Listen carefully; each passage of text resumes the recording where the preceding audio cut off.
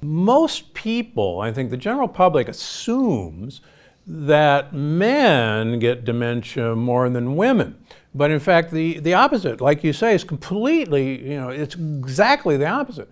It's exactly the opposite, yeah. The vast majority of people who get dementia, Alzheimer's, are women. And you guys are so much healthier than us men. I mean, you would assume, right? You would assume. And also what I think is really interesting is that Alzheimer's disease is the only age-related neurodegenerative condition that affects more women than men. Like Parkinson's, more men. Vascular dementia, 50-50. So there seems to be something specific to women that increases risk of Alzheimer's. So what is it about women's brains that are so unique that this seems to be a problem more for women than for men? Yes, there are many things that make women's brains really unique. And I think a big determining factor is really hormonal health. Because I think it's very helpful to think of brain health as impacted by a number of factors. Like you have your genes, you have your DNA, you have your lifestyle, you have your medical health, you have your environment, you have your hormones. And all these factors really act synergistically to determine a person's risk of Alzheimer's. But at the same time, a person comes with allies. There are things that reduce your risk and other factors that can increase your risk, like the apolipoprotein E, the ApoE4 gene you mentioned before. And hormones are actually incredibly powerful allies that protect you against Alzheimer's and brain aging at large. The difference is that men have a lot more androgens, like testosterone. Women have a lot more estrogens, like estradiol. All these hormones are very powerful. They're very energizing, and they really keep Alzheimer's plaques at bay. Like they're anti-inflammatory, they support neuronal growth and plasticity. But they have different lifespans, right? Testosterone levels don't really decline that much until later on in life, whereas female estrogens really drop pretty dramatically during menopause. And menopause is midlife. So when we started looking into that, we found that women's brains change quite a bit in midlife during menopause. And that for some women, and we looked at their brains and using their brain scans, once, twice over time, over the years, what we found is that for some women, the drops in estrogen levels correlate with the formation of Alzheimer's plaques, which is counterintuitive because we associate Alzheimer's with old age and menopause with middle age, right? So that is a little bit like a paradox, yeah. So into you about paradoxes, but it is true. And what my work and other people's work have shown is that Alzheimer's disease starts with changes in the brain years, if not decades, prior to clinical symptoms. And for women, that crucial time seems to overlap with menopause. So you don't start worrying about your risk of Alzheimer's when you're 70 as a woman. You better start thinking about it when you're 40 and 50. Okay, so that's the bad news. that's the bad news. So are you saying that, let's just generalize, that every woman should think about hormonal replacement to prevent Alzheimer's, or what are you saying? What I'm saying is that there are many things that one can do to reduce risk of Alzheimer's and hopefully prevent it. And what our data is giving us is a timeline, right? So we now know that women tend to develop Alzheimer's earlier than men in their brains, and that we can catch the signs of increased risk very early on in life. Like we're looking at women who are in their 40s, and we can really find signs of an increased risk of Alzheimer's. And then I think that's really the key to prevention. I think it gives us a timeline, and it also suggests that perhaps hormonal replacement therapy, which you mentioned, could be helpful.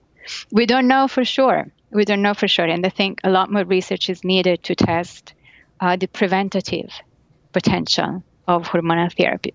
Okay, so nobody should go away from this saying, Dr. Mosconi says I have to get on hormonal replacement therapy when I'm 40 or it's the end. No, I would not say that. Actually, I'm very cautious in recommending medications for Alzheimer's prevention. I believe in clinical trials. I believe that drugs should be tested very thoroughly for efficacy, but also side effects. And we really need to understand who's eligible for it and who would benefit from these drugs.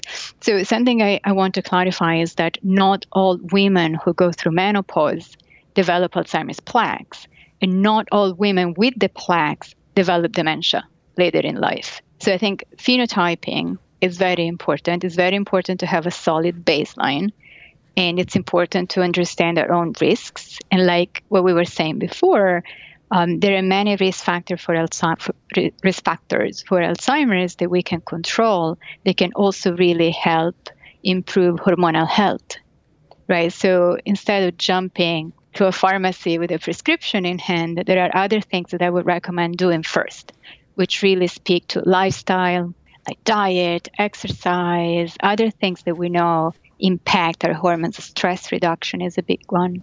So that's a good segue into this, because everyone who comes into my office does not get a prescription for estradiol and progesterone and testosterone, quite frankly. In fact, most don't. Right. And I agree with you, and I actually just did a podcast on this. There are certainly well-recognized effects of estrogen on women, particularly vascular reactivity. And I have, a subset of women who even small amounts of estrogen replacement as a patch make a huge difference in the way their brain functions. And I was taught this by a gynecologist. He said, believe it, there are women who absolutely have to have a small amount of estrogen or their brain will not work and their vascular reactivity will not work in their brain. Is that what you guys are finding? I think the response to estrogen replacement therapy is variable. For some women it's a godsend. Some women really swear by it. Other women swear at it. So the response is very highly individualized, and I think that we need better tools and better tests to really predict whether or not each individual woman will benefit from the therapy. And we're working on developing that, and it's something that is very dear to my heart as a scientist and clinician, because we can measure hormones in blood, but there is no correlation between those peripheral hormones and the hormones inside the person's brain.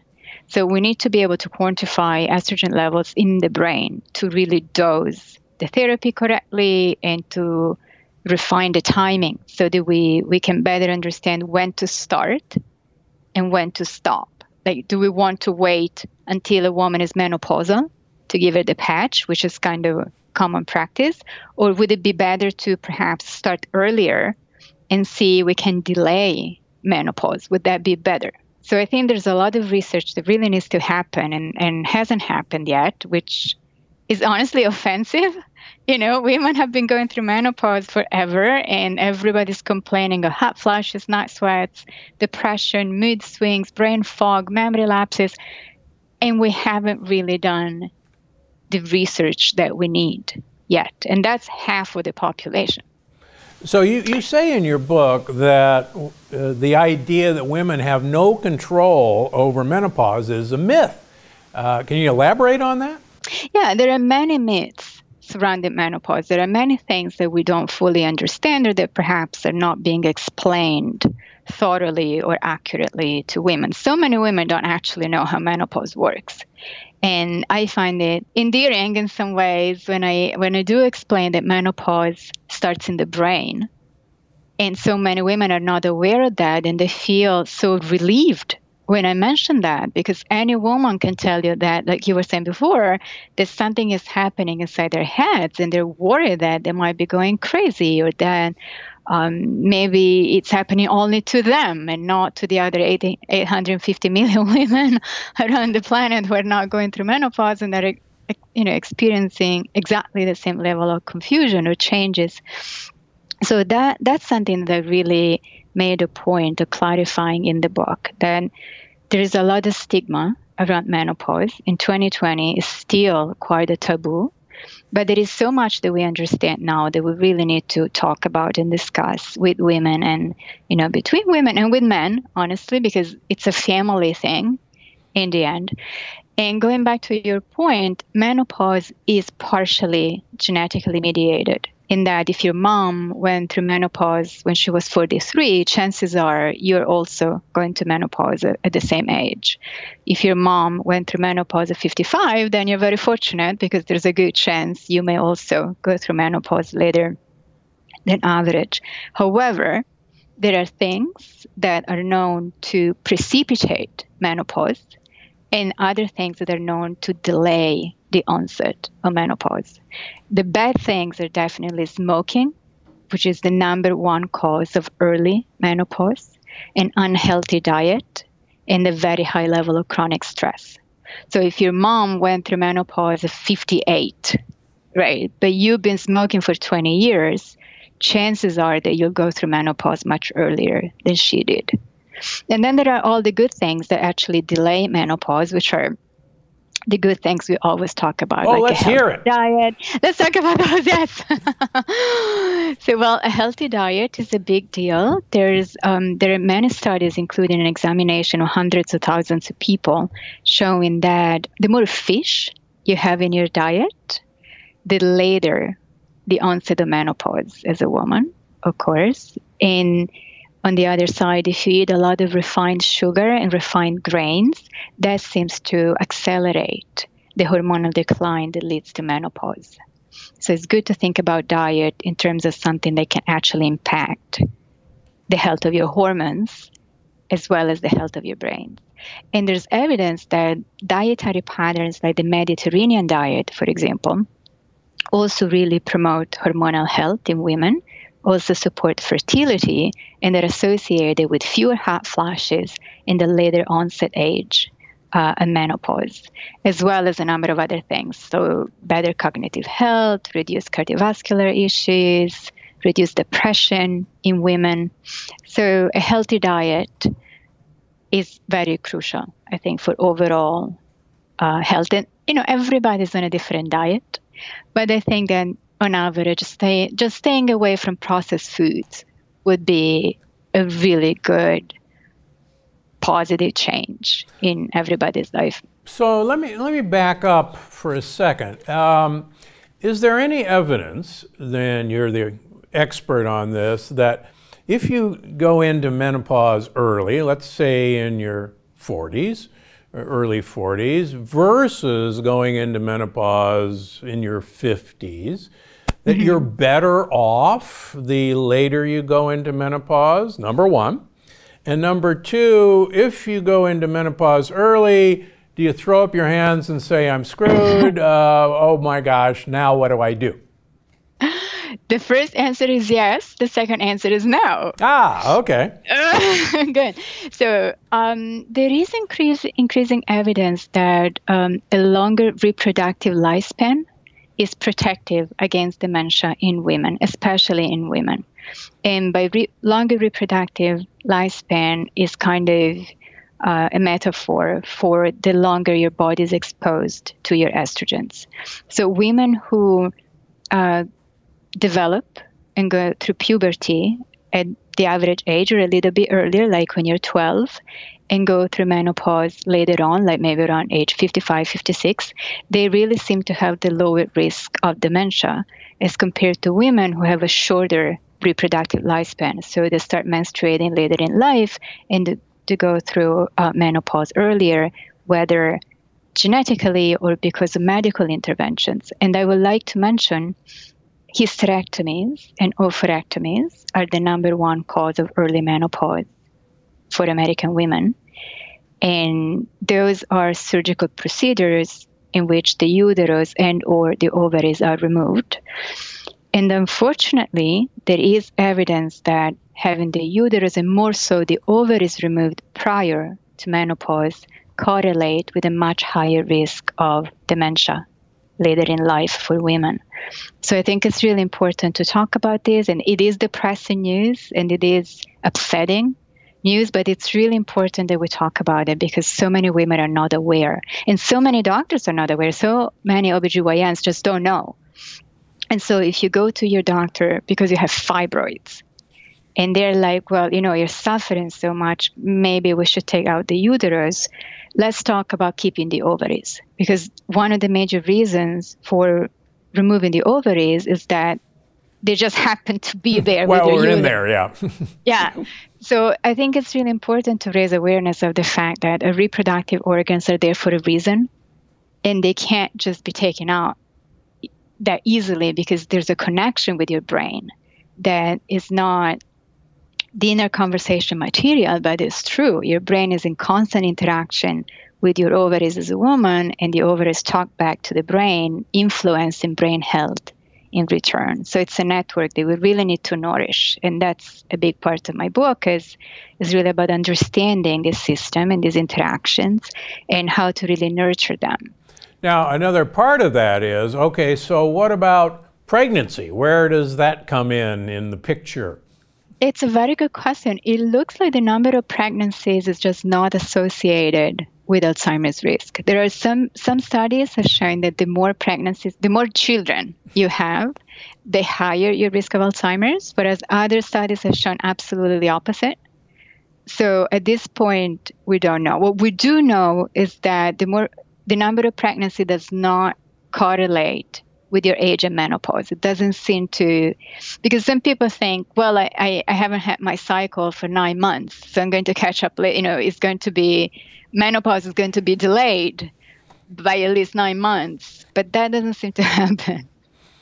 Interesting. Okay. So is there any correlation between pregnancy or no pregnancy and developing Alzheimer's or dementia? See, I think the research is not clear on that. And this is something that we're looking into right now, clearly, at the Women's Brain Initiative, because it's such a big deal for women's brains. And my friend, one of my friends, she's a psychiatrist, and she got pregnant years ago when having kids was not even a thing for me, not even on the radar. And she was telling me that she felt like she had postpartum dementia. That she could not remember things. She was having such a hard time just getting through the day mentally. She's one of the smartest, the most capable women on this planet. And that was like, yeah, you just need to sleep. Yeah. Then I had my baby, and it was like, oh my God, what is happening to me, to my head? And so I think this is something I really want to look into. There's this beautiful study in Nature Neuroscience that came out just a few years ago showing that women's brains after pregnancy, throughout pregnancy and after pregnancy, really go through a remodeling where the brain kind of loses gray matter that you can see on MRI scans, which sounds like a negative thing, right? I'm losing something inside my head. But a lot of people believe that these changes reflect a maturation process, like something that, like what happens in puberty, that the brain just starts going through this pruning phase where a lot of connections are discarded because you don't need them anymore. And it's much more efficient to have a very efficient, very compact brain. And it looks like something similar might happen to women's brains as we become moms, because all the attention needs to be on the baby. That is better from an evolutionary perspective. And that leads to discarding other connections that are no longer needed. And I find that to be very insightful. And I wonder if something like that can also explain menopause. Because, women, we as humans, we're just one of the very few species that go through menopause at all. There are just 2 species on the entire planet that go through menopause. And these are women and killer whales. And I find that so cool. But if you think that in all other species, the female dies when she's no longer fertile. Yeah. Whereas for us, it's an advantage to become grandmothers at some point, or at least that's what nature intended for us, and no longer be fertile, but still be around and help the family really thrive and grow. So I find it beautiful in some ways. Okay, so let's talk about exercise, since we've been talking about food. How important for women is working out for brain health? It is very, very important. And I think there's quite enough convincing research showing how women don't exercise nearly as much as they could or should, and they most certainly exercise less than men do for a number of reasons, which is not to blame women for it, but it's really a number of reasons that go from, just being a mom and holding full-time jobs and taking care of the family and taking care of your parents and your husband's parents, perhaps.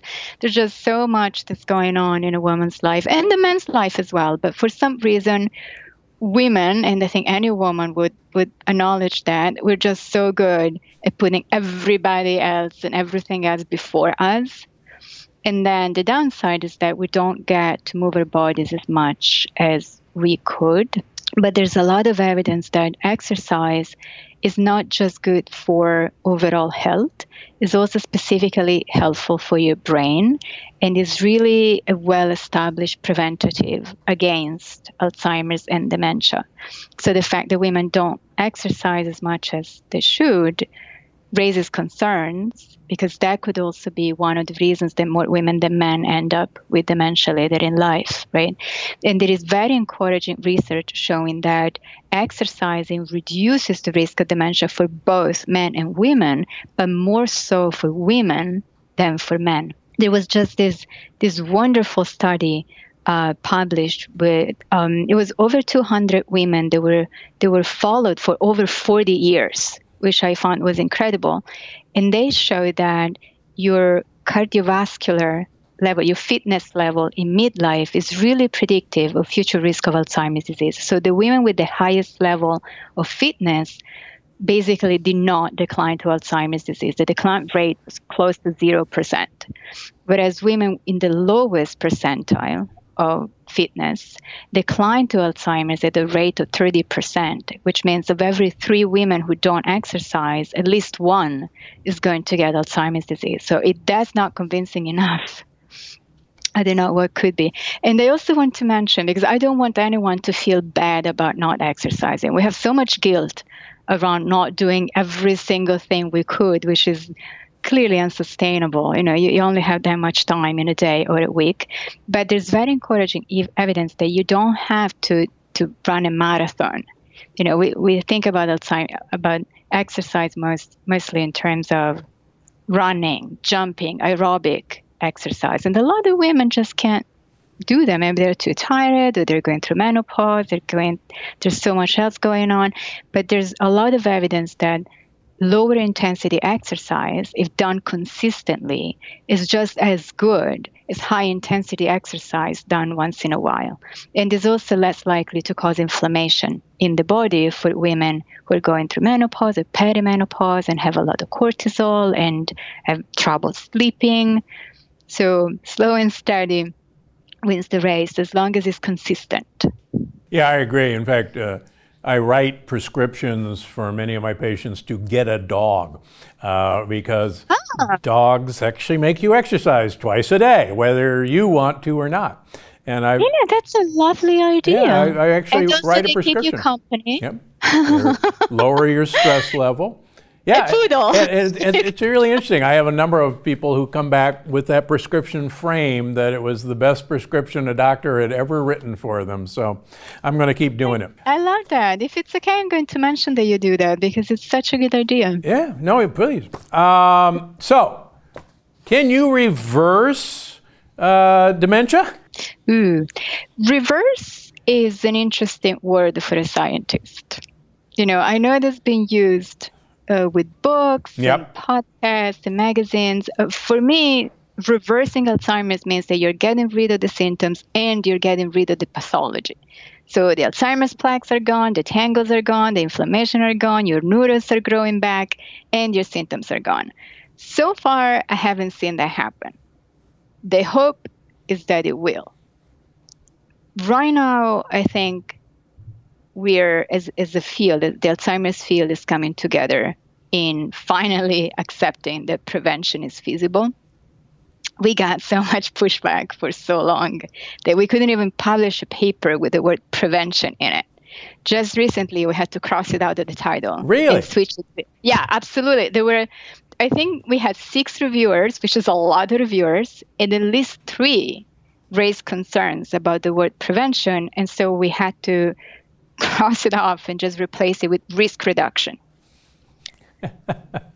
You do what you got to do. But the point is, a lot of people still don't believe that prevention is feasible. The risk reduction is more, it's more like, oh, okay, it's not a stronger word. But obviously, I'm the associate director of the Alzheimer's Prevention Clinic at Weill Cornell, which I thought was kind of brave. So obviously, I believe that prevention is feasible. And there's a lot of data showing that at the very least 1/3 of all Alzheimer's cases are potentially preventable. So I do believe in prevention, and I most certainly hope that Alzheimer's disease will be reversible. All right. Well, that's a good place to end all this. As for getting in touch with me, I'm on Instagram. I'm not big on social media, but I am on Instagram at Dr. Mosconi, Dr_Mosconi. And I have a website, which is lisamosconi.com. And I actually answer direct messages. Wow. Yeah, for now. No, I really do my best to really respond and make friends, to really be in touch with everybody, because it's so informative. I find that all the questions really inform my research, because as a scientist, there are a lot of questions that I have on my mind and a lot of things I wouldn't think about. All right. Well, thanks for joining us. Good luck with the book. I know it's going to be great. And thanks for, bringing this attention to women. For some obscure reason, we've got to get the word out that, that women are the main sufferers of Alzheimer's disease. Yes. All right. Thank you so much. Thank you for having me. Thanks so much for watching this episode, but don't go anywhere. I think you're going to love this next one. Now you might think, okay, if glucose is energy, I should eat as much glucose as possible to give my body as much energy as possible. Makes sense. Makes sense. Well, actually, that's not the way it works. And you have a